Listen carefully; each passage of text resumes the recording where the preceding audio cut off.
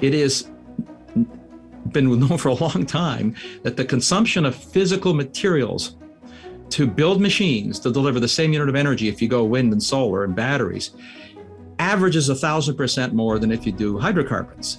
Again, it depends on the exact material, but roughly that. So you have 1,000% increase on physical material consumption to deliver the same end service to society.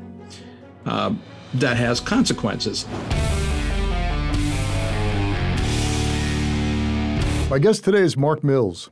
Mark is a physicist and partner in Montrose Lane, an energy tech venture fund, and also the author of several award-winning books. His latest book is The Cloud Revolution: How the Convergence of New Technologies Will Unleash the Next Economic Boom in a Roaring 2020s. He outlines the transformative power of the cloud and what technology will bring to humanity in the coming years. I recently sat down with Mark and we talked about how the conventional wisdom on the way technology will change the future is just plain wrong, and how a convergence of technologies will drive an economic boom. Mark, thanks so much for coming on the show. I greatly appreciate it. I look forward to it since we spoke I think it was last week or so. And when I got your book, really great stuff, man. Well, thank you. I'm delighted to talk about the book and anything you want to talk about. The book covers a lot of territory. Yeah. The name of the book, folks, is The Cloud Revolution: How the Convergence of New Technologies Will Unleash the Next Economic Boom and a Roaring 2020s.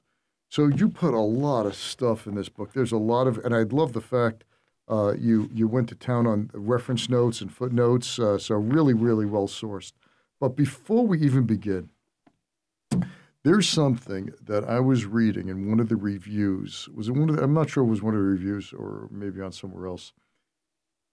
And it starts off with, the conventional wisdom on how technology will change the future is wrong. And you lay out a radically different and optimistic vision for what's really coming. So first, Mark, tell me what the conventional wisdom is and tell me how they just missed the boat on this. Yeah, well, that's a fair question.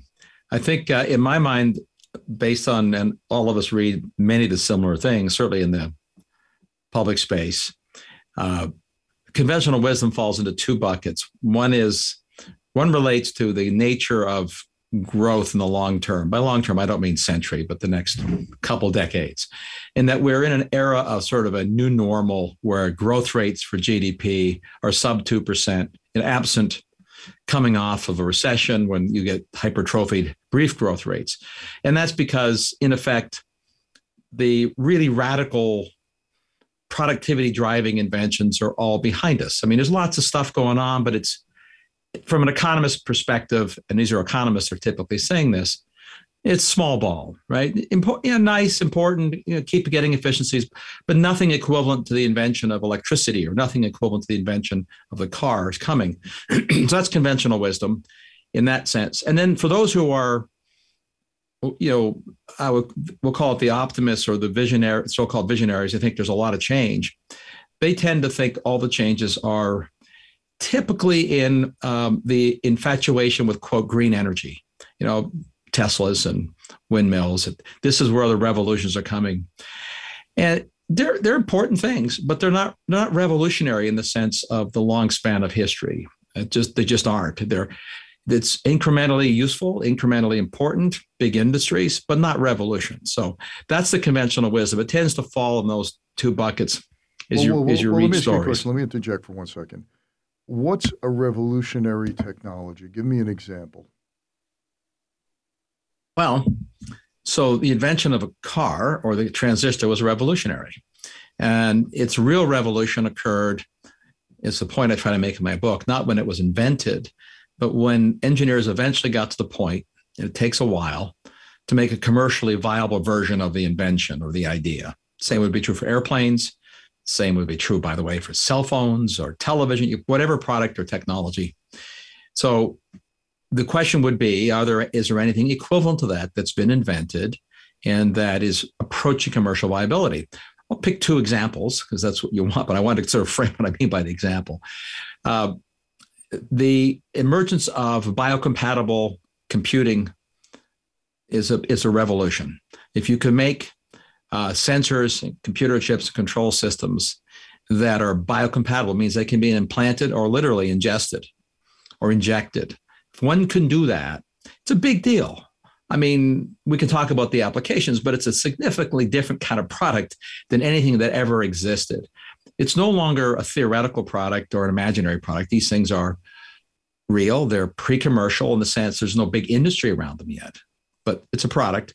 Another example of a sort of the other end of the spectrum would be something people have talked about, I don't know, certainly for a better part of a century, but in some senses for centuries, which are truly useful robots that can operate with and in the human, with humans and in the human environment, not that have to be isolated from people.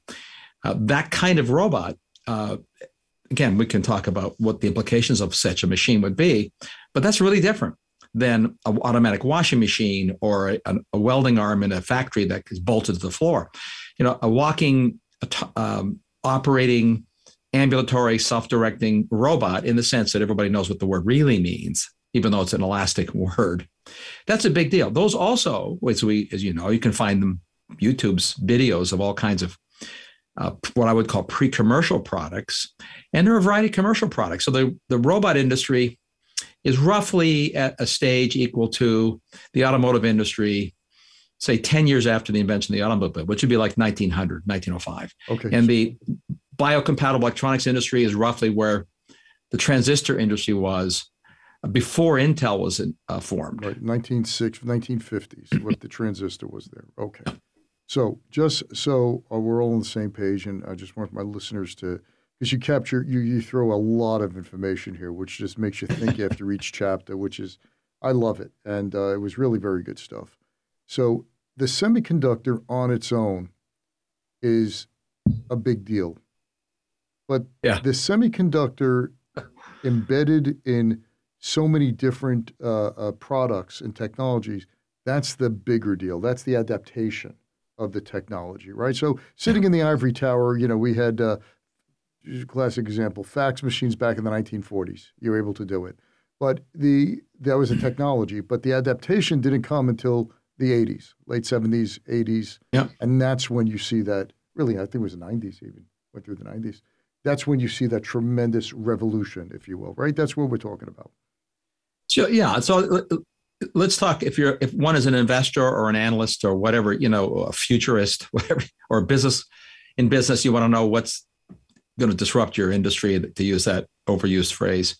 There's 2 points on the sort of development curve that one cares about, is when there's a lot of growth from a very low base, that is, just when something becomes practical, an awful lot of people get involved making the things. Early days of the automobile, just to go back to history, because it gives an easy example. The United States had something like 400 automobile manufacturers for the first 20 or 30. Yeah, I did a count on that. Yeah, pretty amazing. From late 1890s to early 1910, 20, close to 3,000. Well, yeah, I'm looking more at the, so you go from thousands of automobile tinkerers and makers to right around 1905 to 1925, when GM started doing the roll-up, right? There were still 400 big ones, not. But wait, but still, to go from thousands where everyone is tinkering to 400 is huge, and then another 20 years to go to 3. Exactly, it's astounding. And you know that people were making money at every stage of that cycle, but there was nobody making automobiles before the invention of the automobile. So that phase is interesting. So you'd want to know, and I think to beat it to death, I think robotics are at the phase where we're going to go to the thousands of manufacturers and then consolidate down over time. But the other stage is to know when something that was new, transistor, invented obviously 50s, became a business in the 60s roughly, but really started to go in the 70s with Intel. Intel is a good flagship. We started to go when Intel was created. That's when we began to see a lot of growth. But a lot of people think that the transistor age is sort of peaking, that we're at the beginning of the end of the growth and it's sort of a mature industry. I think we're at the end of the beginning. I think that the growth phase for semis is now taking off, that we're we've now consolidated. It's kind of like, again, I use automobile example because they're comparably big industries. But when the automobile industry started consolidating, Ford and General Motors were big in the 20s. They were big companies then by any measure. But look at the growth from 1920s for the next 80 years of the automobile sector for the world. Right. I think we're in 1920 for transistors and semiconductors, broadly speaking. Let me stop you a second. Let's use baseball terms. Where would you say we are in the semiconductor industry at this point? First inning, fifth inning, eighth inning. Where do you think we are? Robots first inning, semiconductors are in the fourth to fifth inning. Really, that late? You know, I did a lot of research over the past year on semis, and the more I find out about them, how we're now going to the electrification of semiconductors. Yeah, fourth, fifth, fair. I always seem to say like the second inning or so. It's not the first inning. First inning was about 20 years ago. So it's the way I see it. But you please chime in. Well, yeah, we have to define our terms. First inning for me, the broader timeline, 1970s was the first inning, 20 years ago. And then so we're 50. Okay, so you said 1970 was basically Intel, Gordon Moore, that whole rise there. I would even if you think of that. Would you go to 60s? Would you say basically Fairchild at that point? You know, that would be Fairchild, RCA. I worked for RCA in the semiconductor business. My first job was with designing and processes for semiconductors and large scale integration. And it was a big industry then, but we were very much in the first innings. The invention stuff that went before is not first innings. Those are inventions and tinkering. That's the 1,000 automobile makers in the late 19th century. That's batting practice. That's not even the real game yet. I'm in a different sort of taking a different timelines than you. So if you accept my timeline, first innings are the 70s, Fairchild and TI, IBM, RCA, big companies. And if you think in those terms, and we're now in the sort of the fourth, let's call it the fourth inning, 50 years later, there's a lot going to happen yet in the next 50 years, a lot. So I'm with you. That's why I'm saying we're not anywhere near the ninth inning, or we're not playing. We're playing early on, but we're growing from an incredibly big base. I mean, we're already an industry, if you count it in all of its forms and penumbra, $1 trillion industry, and that's fourth inning. Come on, this is huge. I just heard a conference call. I think it was Lam Research. I'm not sure. I forgot. I was listening to so many of them where they were talking about the industry going from 500 billion to $1 trillion by 2030. Right. So give me an industry on the other extreme. We're saying robotics, let's say, in the first. Give me another industry in the ninth inning. In the ninth inning? Yes. Just so we could. Oh, well, I guess if I were going to pick one, I think we're probably in the eighth or ninth inning of electric cars, even though I know you like them and I like them too. The amount of headroom to expand the market share for electric vehicles. You know, I think of electric vehicles as an addition to the model options that are available for personal vehicles. It's a great addition. It's like adding a diesel versus gasoline or a SUV versus a sports car. There's a lot of options in how cars are made, but the percentage of cars that can be electrified with technology as we know it is going to be pretty limited. Why is that? Well, it's materials. It takes stuff to make electric cars. And there's a profoundly naive sense of how much we can expand the supply chain to build the electric cars. Right. I mean, I've been writing about this a lot and testified before the Senate and Congress on it many times over the years, not because it's my original research. I worked for a mining company in Canada in another part of my peripatetic early youth. I love mines. I love mining, but you want to talk about a difficult industry to move quickly. It's mining. The average time to build and bring a mine online and the scale of minerals required. So here's from the UN to the International Monetary Fund and the World Bank and EU, in the last few years, all of them have decided to do studies that have gotten very little attention, asking the question of how much, not just lithium, how much cobalt, nickel, common metals, copper, aluminum, the common stuff, as well as the exotic stuff, the rare earths, how much of that stuff will be needed to build batteries, never mind solar panels and windmills. How much will you need to build them with the technology we have today? Because we build with what we know. We can't build with what you think you might invent later. And everyone, including the IEA in a seminal study they did last year, which is an honest study, 300 pages of graphs and data, points out that the world is not mining today, nor planning to mine even a fraction of the quantity of those minerals needed for the aspirations for these plans, not even a fraction. So we're short those minerals based on the current growth rate for EVs in a year or two.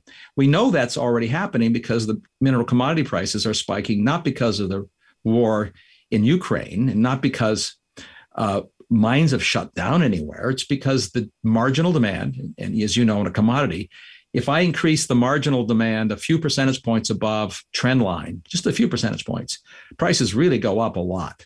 Right. And we're talking about demand increases for common minerals from 500% to 7,000% over current production levels, global production levels. I'm just go out on a limb and say it won't happen because there's no one's building mines at that rate. It could happen eventually. Human beings are really good at building machines. But there's a sort of a physics principle in building machines and mines and big infrastructures. It takes time. There's inertia to it. Right. You put a whole chapter in here, I think it's chapter 14, where the machines energize everything. You put a graph in here in terms of lead acid batteries, nickel metal hydride battery, lithium ion battery, fuel cells, and you see the ranges.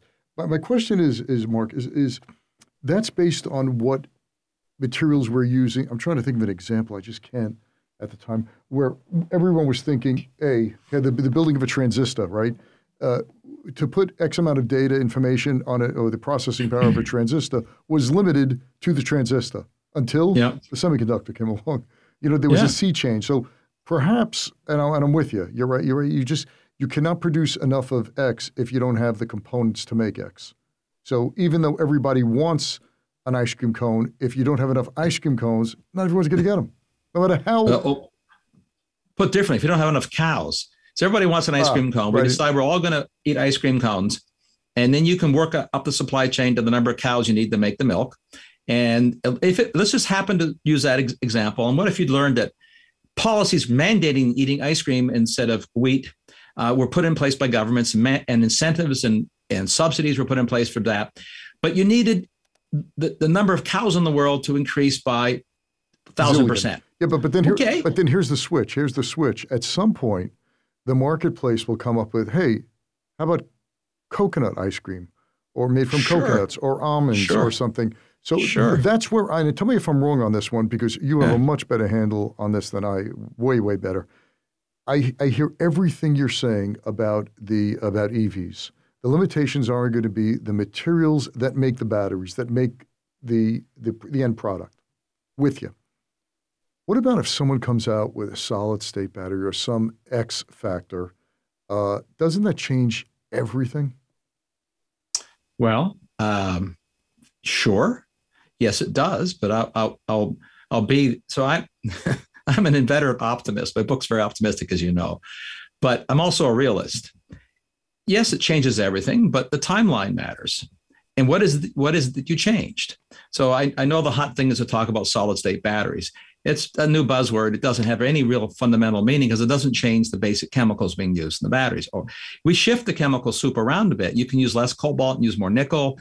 You can use manganese instead of, you can add silicon to the graphite anode. But the fundamental fact is, let me divide it, if I can, real quickly into two buckets. One is the scale problem, no matter what the material is. The second problem you're correctly addressing is, well, just change the material. But hang on. Expand on a scale. Explain for my listeners, what do you mean by the scale problem?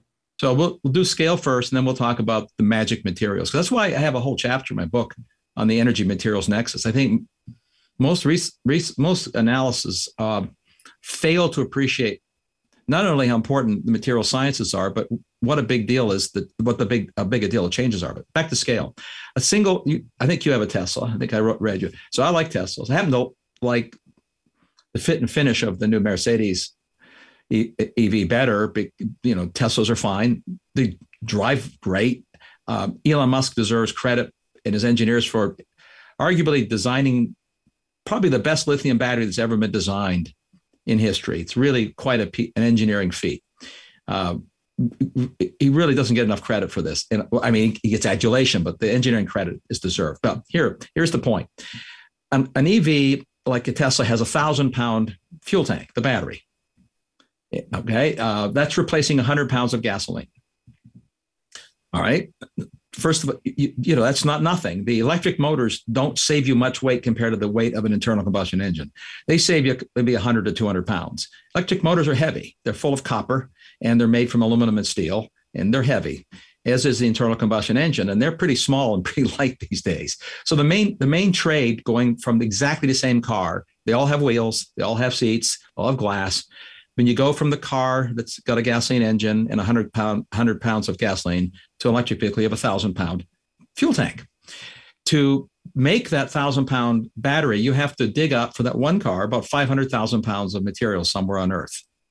500,000 pounds per car are dug up somewhere on Earth because of the quantities of nickel, aluminum, manganese, cobalt. So let me interject for a second. For those who are listening who are totally absorbed with renewable energy and clean energy and green energy, let's real talk time out.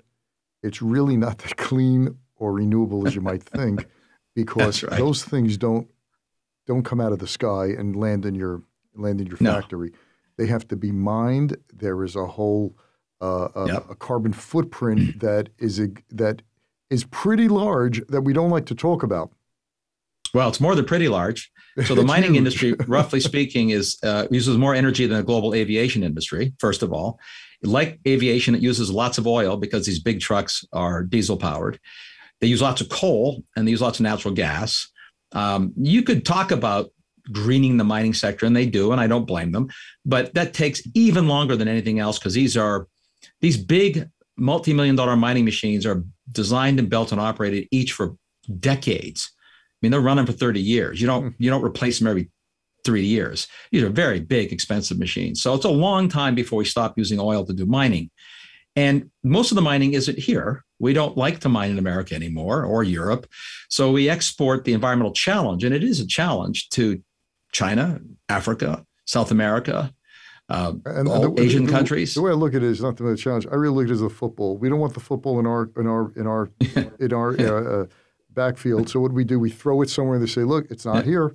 Well, you don't think what's happening over there is not having an impact here? It's just silly. Well, it is silly. So it's having lots of impacts. It's having environmental impacts, social impacts. The people who do mining in those countries are not as, we'll just say, as kind as many Western mining companies that mine here. Some of them are fine. I'm not besmirching all of them, but there's some pretty horrific practices in lots of parts of the world. And it's not like I'm the first one to point out. It was widely noted. We'll give credit to the New York Times and the Washington Post did research a few years ago, found something like 20 to 30% of the labor in Congo mining cobalt are children. That's not so good. I mean, these are obvious things, but the scale problem, let's come back to scale. So what you'd want to know is to deliver a mile of driving or heat a ton of silicon or grow a pound of wheat, you want to know not just how much energy it takes, you want to know that, but you also want to know how many pounds of stuff I have to dig out of the earth to make the machines to deliver that unit of energy, that mile of driving. And in the energy world, in the car world, in the electricity production world, in that universe, it is been known for a long time that the consumption of physical materials to build machines to deliver the same unit of energy, if you go wind and solar and batteries, averages 1,000% more than if you do hydrocarbons. Again, it depends on the exact material, but roughly that. So you have 1,000% increase on physical material consumption to deliver the same end service to society. That has consequences. Now, it may be that the materials are cheap. They have been cheap. As you increase a larger share of the, let's say, driving. Right now, one in 100 vehicles on the world's roads, less than that, are electric vehicles. Under that, it's just say 0.8, but call it 1 in 100.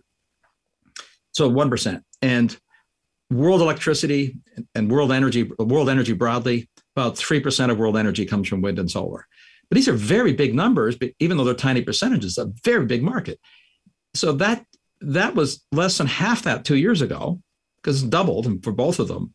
That marginal increase on that, building those machines to do that at global levels, fed back up the supply chain to monstrous increases in demand for copper, nickel, aluminum, right? Lithium. Lithium prices are up about 1,000%. Right. So the consequence of this, first order, the scale, once you start building tens of millions of cars, each car has 200 pounds more copper than an internal combustion engine. Each car has 200 pounds more aluminum and you have than an to internal dig for that. combustion You have engine. to mine for that. You have to environmental damage. Right. And costs. And this, so the question of scale comes to this point that I was trying to make with respect to my lack of conviction that it's a revolution on two counts.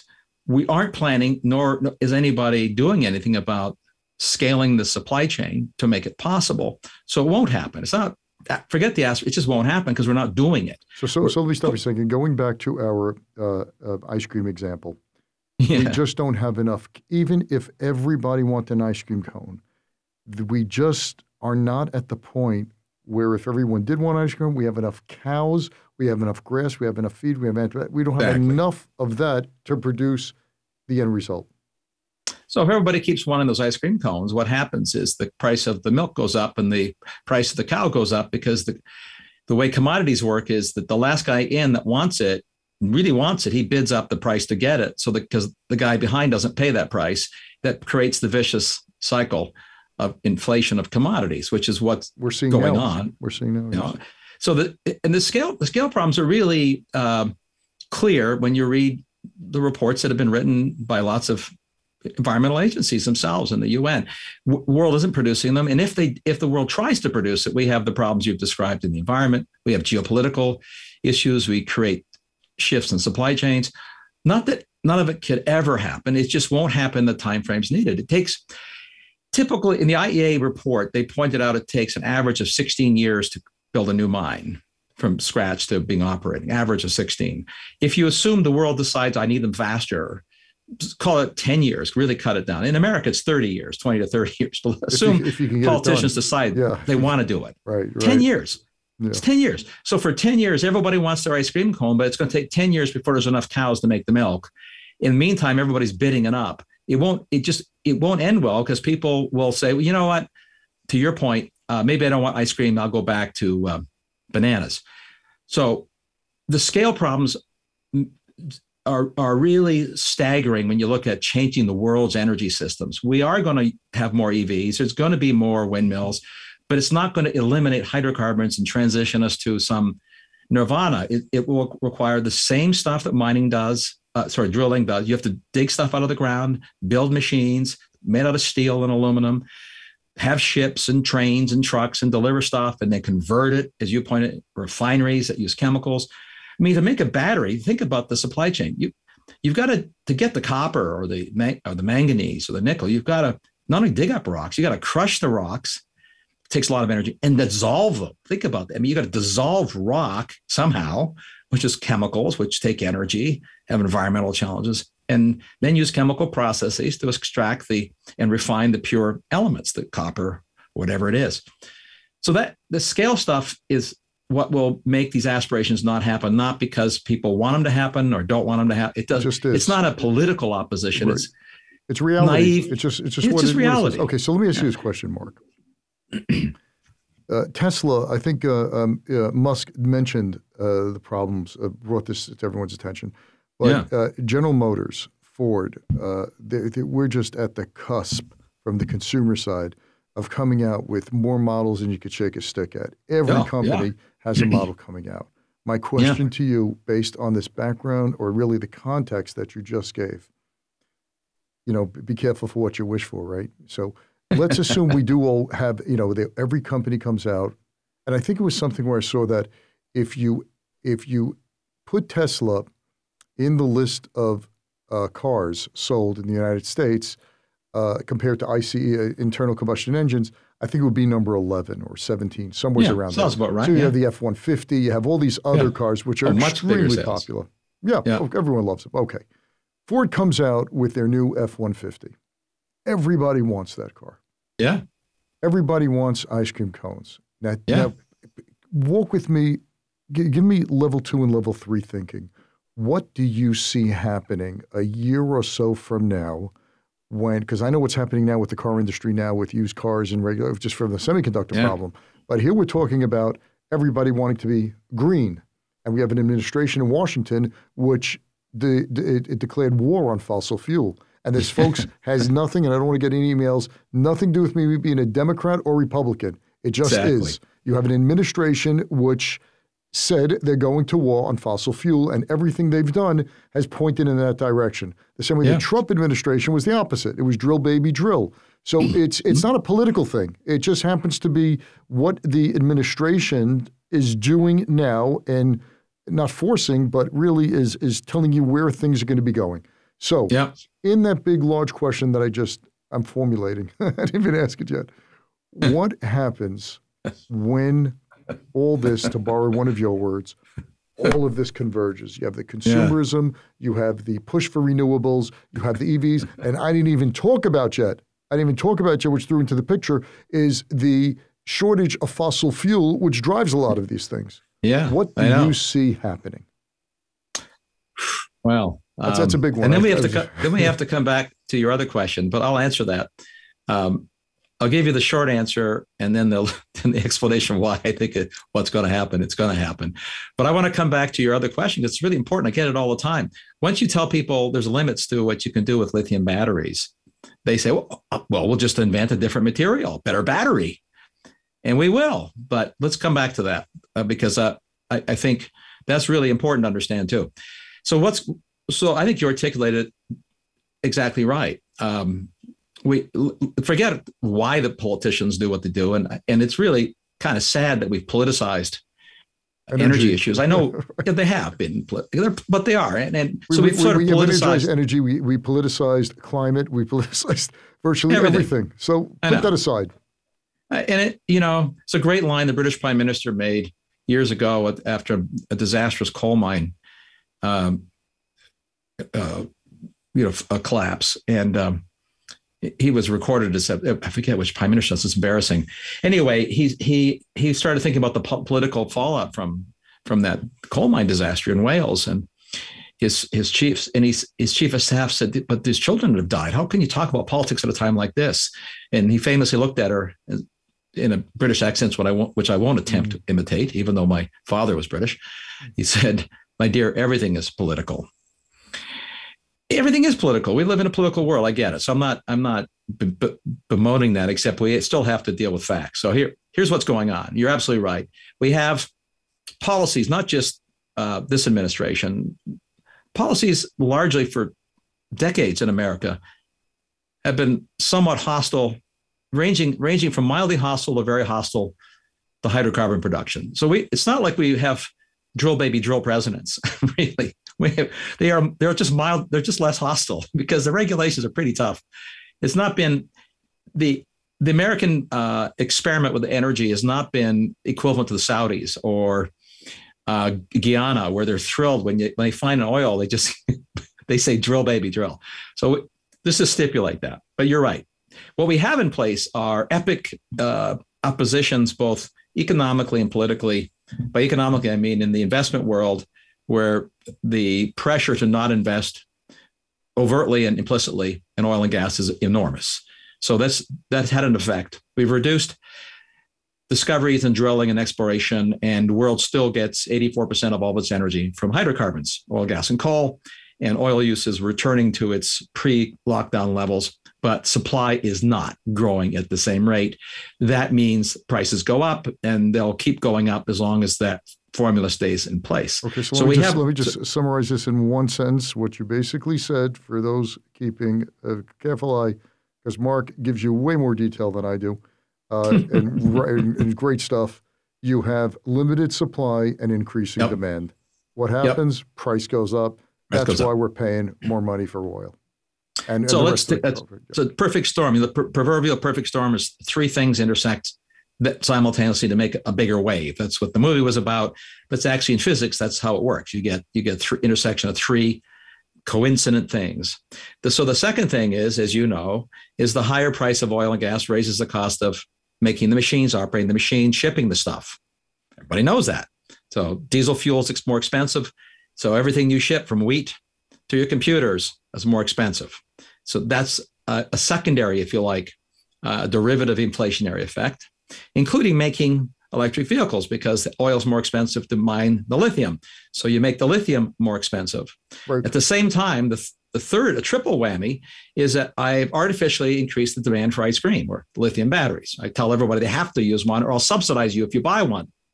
So in that case, that supply can't keep up with demand because no one is subsidizing the mining. Nobody is saying, I want to give away money to mine more nickel in America. In fact, we're doing the opposite. We're giving you more money to buy a car, the end product, which with being totally, I don't know, I would say, our head in the sand, realizing that there's a whole chain behind it that gets you that. It's like, watching how the sausage is made. Nobody wants to see how the sausage is made. They just want their frankfurter. No, sure. I don't. A lot of stuff goes in there, and nobody wants to look at it. And one of the miracles of modern society is that I don't have to care about how sausages are made. They get made inexpensively, safely, reliably, and delivered to me until that stops. And it stops when people do naive and silly things. This is what we're doing now. So, but the answer to your question, in short, is that we have set in place epic forces for inflation, maybe significantly different than anything in recent history, which I think the Fed's going to have a hard time fighting. The Fed's trying to fight inflation, as you know, by slowing the creation of money, which is inflationary, and raising interest rates to slow demand by slowing economic growth. So that's sort of the blunt tool. But at the meantime, other government policies are directly, unintentionally, I'll assume, but directly fueling inflation by decreasing supply of critical things or increasing demand for things for which there's not enough supply. So the net effect is we're going to be in an inflationary period, which is politically incendiary. Consumers are going to be very unhappy. Everything's more expensive now. Everything's going to get more expensive. Green machines are more expensive. Elon Musk and BYD is the biggest EV maker in China, both announced price increases for the cars entirely because of commodity price increases, mostly lithium right now, but the others are going up. In fact, Elon Musk even announced a price increase for space launches on SpaceX because of commodity price increases. So if you want to have a sense that everything's getting more expensive because of these bad policies, from space shots, which, who cares, right? Well, people care. People who launch satellites that do environmental monitoring had cheap launches. The launches are getting more expensive. That's not a good thing politically. It's not good for the economy. I don't think consumers will like it. I don't think they'll tolerate it. I don't know how it'll play out politically. I mean, I have opinions on that, but it's a practical matter.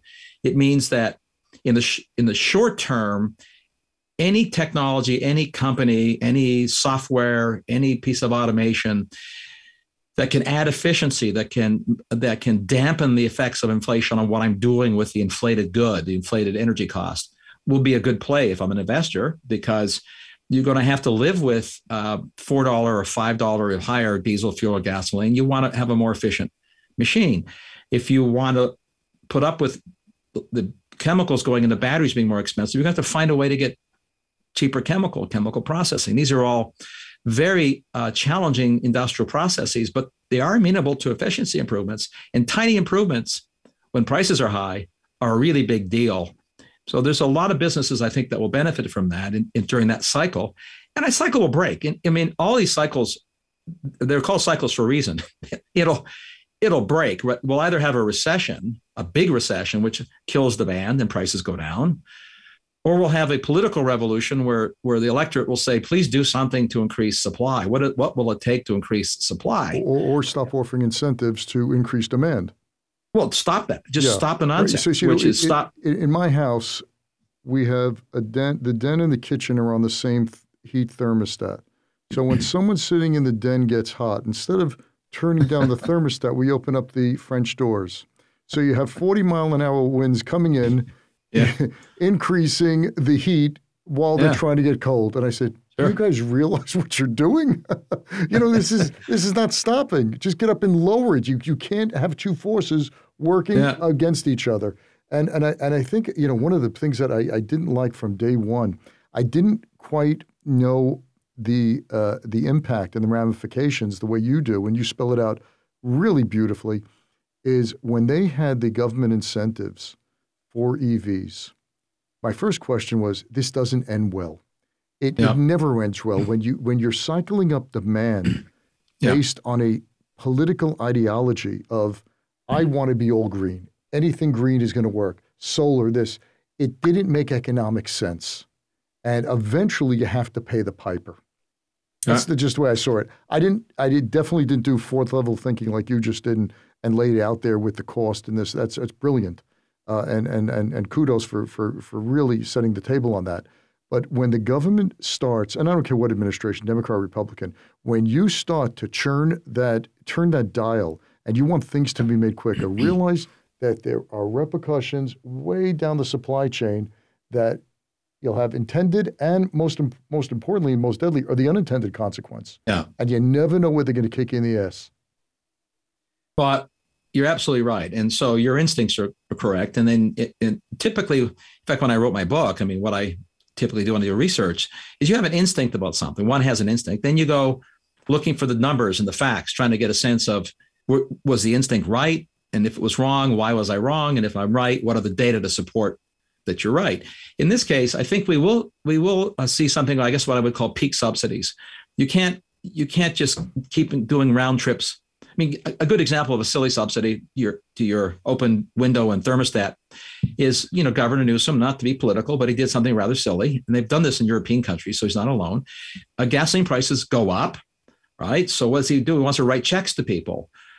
Well, that introduces a new bureaucracy. You have to collect the money some other way. Why not just cut the gasoline tax? That happens instantly. Costs nothing in terms of the overhead. A stroke of a pen. You can suspend the gasoline taxes, let's just say temporarily, entirely, because California has the highest gasoline taxes. If you wanted, you could micromanage it, suspend it for people below a certain income or whatever. But the point is, he chose the equivalent of turning the heat up while he opened the window. It'll just stimulate gasoline demand in the state of California because you're already sending them a check to buy gasoline. What are they going to do with the check? They'll buy gasoline. But look, I think to come back to your question about where we're heading, the reason I'm really, you might guess, you probably would, I'm a little worried about what we're doing politically and economically to the Western world. India and China are not doing this themselves, but we are, in terms of inflation and damage to our economy. And the only way to turn the ship is political. It's going to be political. We have to decide we can't do it this way. It doesn't mean that people who think we can make fundamental changes in technology to do something like your earlier question, couldn't we, if this battery solution is not the right one, we don't have the materials, how about a new technology? Wouldn't somebody just invent something different or better? So is that possible? Sure it is. Then what's the timelines, which we can talk about, but there's no question there's always new inventions. The key with economies is back to where we started, is how long does it take to go from the invention to a practical product to commercially scaling it? And when I did my book, I did some research on this because I had this instinct, like I'm driven a lot by instincts. I'm a physicist, not an engineer. So that's the typical back of the envelope. You sort of think about something, this seems right, but then you got to figure out, is it really right? There's a sort of a 20-20-20 rule in big systems. That is, it takes 20 years from the invention of a technology, discovery of something, before you're making something that's quasi commercially useful. Well, 20 years. And then it's about 20 years before it starts to significantly impact markets and have a product that scales. The lithium chemistry was invented, by the way, by an Exxon chemist in the 1970s. Exxon, which is kind of ironic. It's too bad they didn't stay in that business, right? Anyway. It's like Eastman Kodak creating the digital camera, Yeah. But it was 20 years before the lithium battery began to enter markets in the 90s. And it was expensive, but it's what made cell phones possible and laptops. And it was almost another 20 years before they were cheap enough and good enough, scaled enough that the first Tesla sedan showed up, the revolutionary change in a fuel for lots of cars. But that's 2020. If you look at all kinds of technologies, the idea that we're accelerating that pace isn't really true. for big things that really change society. And it's annoying to people for easy things like changing fashion. Changing the fashion of clothing or changing an app on a phone has a high velocity, but the other stuff just doesn't. It's just on a point, correct me if I'm wrong, didn't BYD start out as a battery maker in China? Wasn't that? No, BYD was a military contractor. No, the BYD, the company that Buffett invested in. Yeah. They were a military contractor first? Mm-hmm. And they still are. They still supply. They're the principal supplier, at least they were some years ago, of batteries and battery technology to the Chinese Navy and the Chinese military. But they started out in the battery business. Yeah. That was the whole thing, was with Munger and Li Lu. It took them, great company. They started a battery business. They went into the car business because they said, "What if the battery is the single most expensive part of the car? Why would I sell that?" And in effect, Elon Musk did not invent a car, as you know. That's why it was emphasizing the point. And he didn't start Tesla. Well, exactly. Yeah. And what he did is he had the brilliance to make sure the engineers around him engineered the battery, because the battery is the key. But look, I think we're on a bad track. Briefly, we're going to go through another inflationary cycle, and it will trigger a recession. How much of a recession? Possible, no, because governments have the capacity to make them worse by doing stupid things, and maybe we'll get lucky.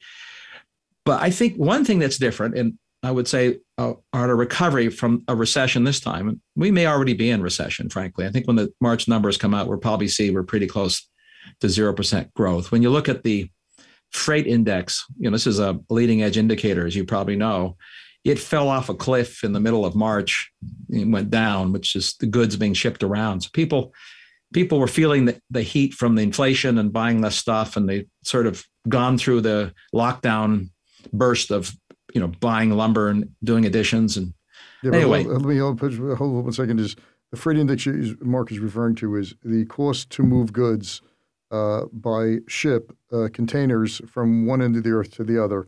That was originally $2,000 to $3,000 a container. Then it went up to as high, I think it was $25,000. Yeah.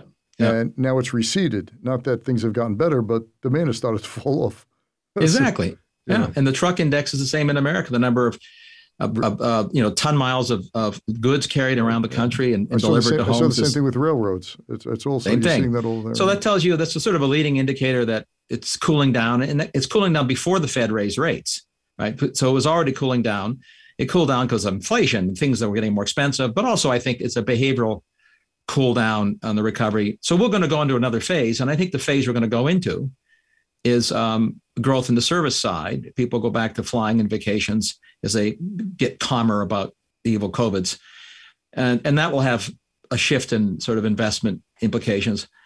But I think the principal difference over the next few years, and we're locked into the inflationary cycle now. It's hard to get out of it. Even if governments tomorrow said, oops, my bad, I'm not going to give away money to buy electric cars anymore. If you like one and you're wealthy, why should I give you $15,000 to buy a $90,000 car? I should give you nothing.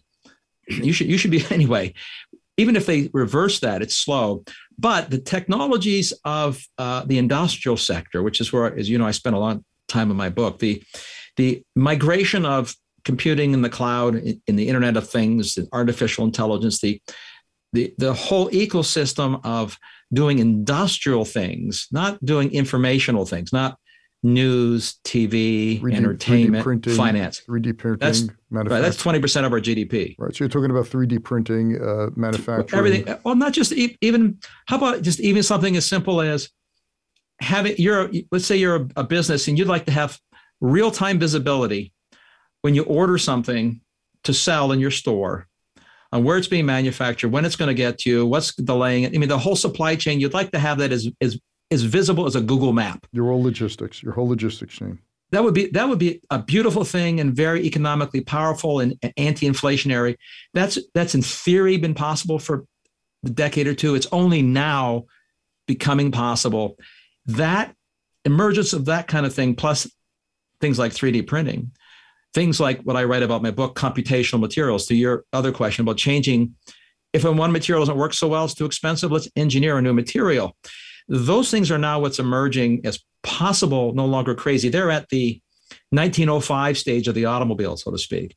And that's anti-inflationary, profoundly anti-inflationary, and will help dampen the inflation we're going to face and help get us out of the inflationary mess that our government's created. You know, I found something really insightful in your chapter on the servicification of manufacturing.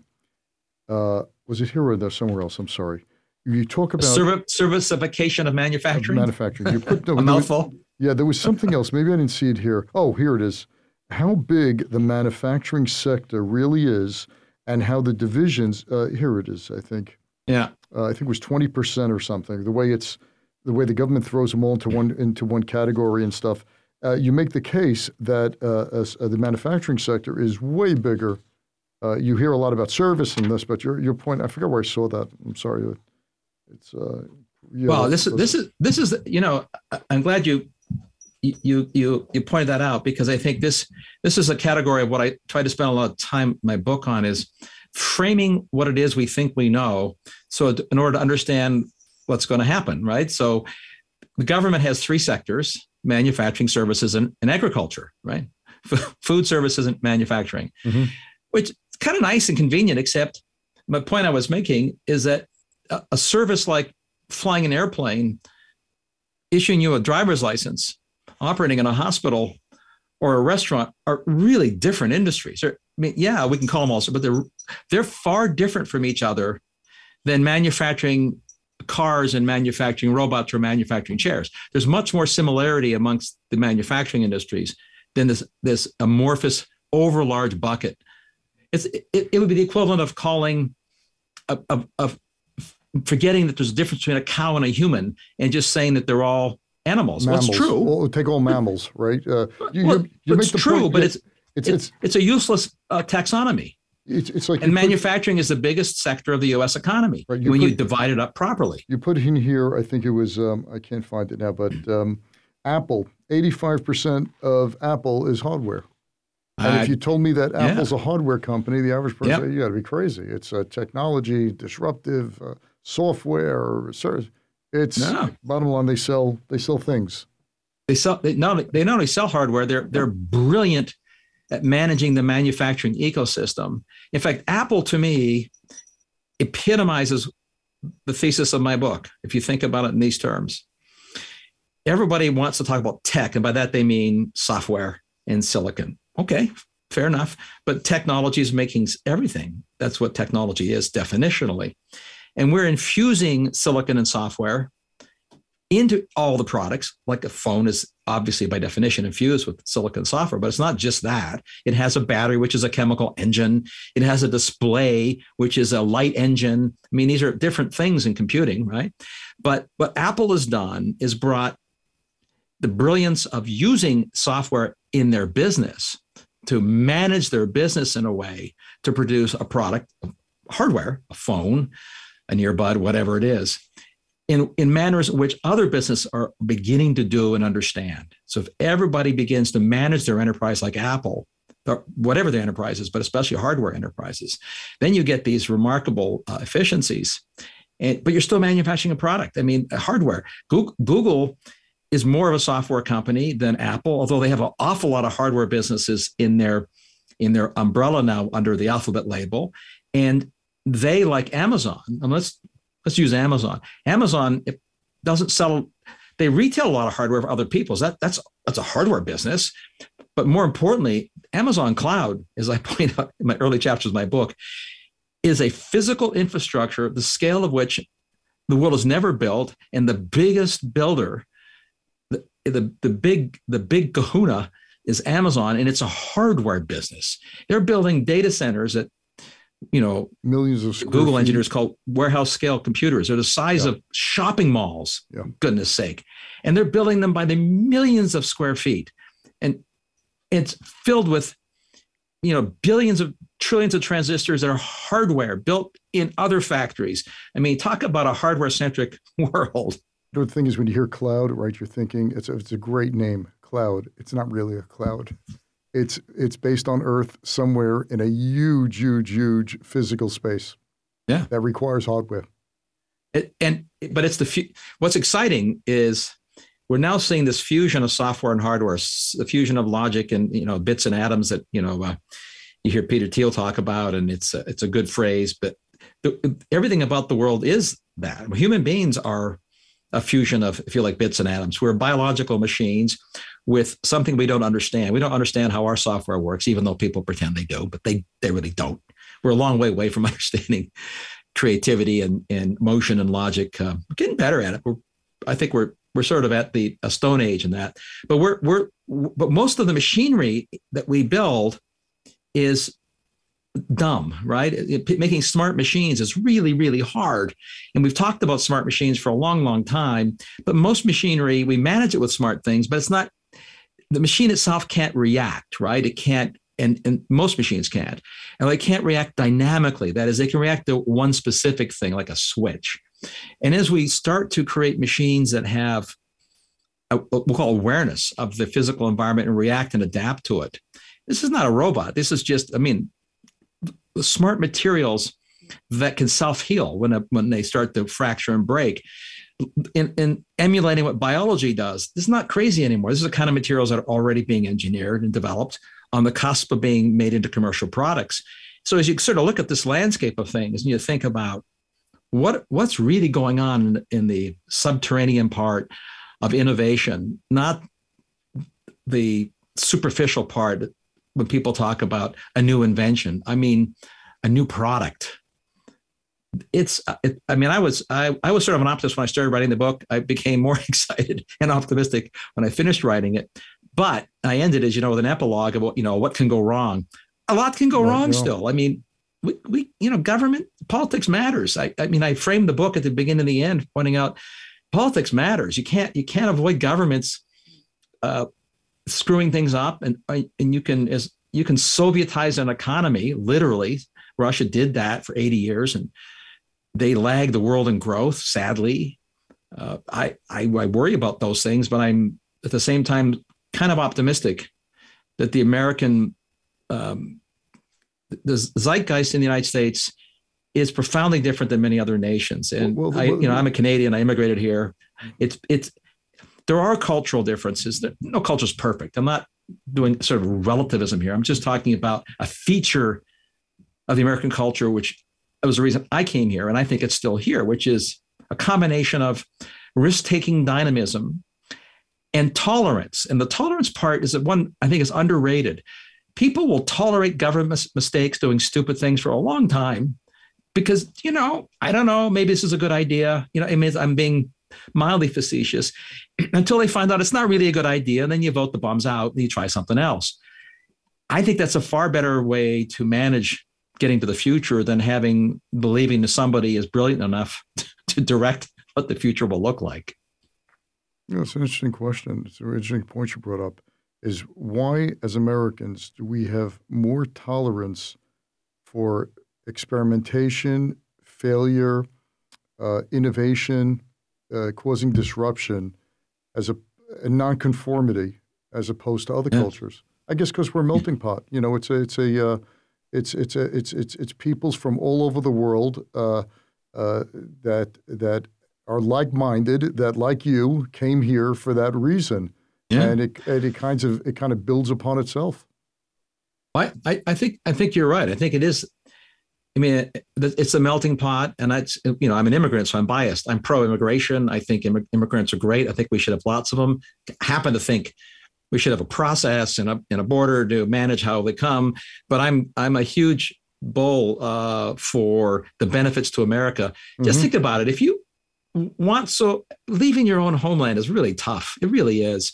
And if you really want to go somewhere and make something out of your life, that's the kind of entrepreneur energy, zeitgeist we want in America. This is great. I'm setting aside the obvious thing of refugees. That's a special case. But anyway, the question of why we're like that was what Edmund Phelps, who I quoted in my book, he was a Nobelist in economics. He wrote a book a few years ago called Mass Flourishing.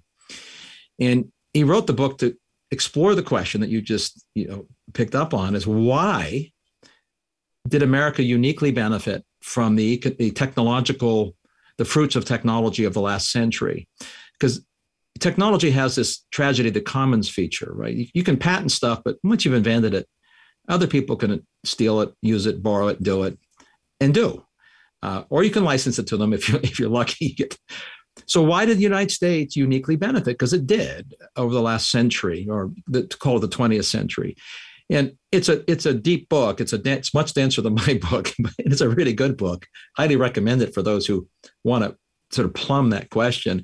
The essence of the conclusion he reaches is it's in that inelucutable feature of the American spirit, which comes from its history, from its melting pot, from its frontiers, from its geography, from all. He sort of gets to this unsatisfactory answer in some senses, but also for me, a very satisfactory answer, that it's the nature of this country, which is sort of why we have these arguments, which are good arguments to have about what is the nature of this country. Because I think that, I'm a tech bull, but the reason I think I'm bullish about America being the ascendant economic nation of the 21st century is because of two things. The technology changes that are underway now are as great as anything that happened 100 years ago, and they're all happening now. And they're happening mainly in America, which is great because we'll benefit from them, but we tend to be pretty good at spreading them around the world. That's why China does what they do. They borrowed, stole. Pretty good. I'd say you say that tongue in cheek. I say we're excellent in spreading our culture and our inventions and our technologies to everybody. And there's one thing that I just want to add on to that, and we'll wrap it up here. Is that I think I saw this. I forgot where I saw this. 50% or about 50% of Fortune 500 Fortune 500 companies were started by immigrants, and at least 50% of the CEOs are the children or themselves immigrants. Now, that's unsurprising, and I'll add another one on the innovation side. If you looked, I did a spelunking of the Nobel Prizes because it is a sort of they're the bellwether for innovation at the pinnacle of science, let's just say. And if you look at Nobel Prizes, vast majority have been awarded to American citizens. However, the last I checked, the majority, so at least half or slightly more, were either immigrants who became Americans or direct sons or daughters of an immigrant. That it's a huge brain drain to America, to the, I guess, chagrin of some other countries, continues. But why do people who become Nobel laureates want to come here? Well, I think it's because you could say it's for the money, because they're a wealthy economy. I'm sure there's some of that, but it's mostly because they can work in an environment that I think is fundamentally optimistic and fundamentally risk-taking. And a lot of the social problems we have come from that. I mean, I'm not going to go deep into psychiatry. I had a brief digression in my book from Marshall McLuhan's In the Medium and the Meshes, because he's a Canadian, but the psychiatry of risk-taking also gets you some of our problems, if you think about it. Our social problems come from tolerance for risk-taking. Right? Yeah, and a lot of the solutions to those problems are also so, Mark, I could speak to you. We have to have you on again. This is great. Next, you have some really great stuff here. We didn't even touch many of the things. I want to talk about what you're looking at now. What technologies? I know robotics is one big one, but you have so many other points. We'll definitely have you on again. So, folks, the name of the book is The Cloud Revolution: How the Convergence of New Technologies Will Unleash the Next Economic Boom and a Roaring 2020s. Mark, thanks so much for being on the show. I greatly appreciate it, and continued success. Well, thank you. Really appreciate it. It's fun talking to you. I'd love to come back and we could talk about augmented and virtual reality and the future of entertainment and education. Outstanding. Take care. Thanks. You too. Thanks for listening to this episode of The Charles Mizrahi Show. If you're a new listener, welcome. If you've been listening for a while, we're glad to have you back. Either way, we'd love to know what you think of the show. Please leave a review if you listen on Apple Podcasts. Reviews make it easier for others to find the show. You can also see the video of the interview on the Charles Mizrahi Show channel on YouTube.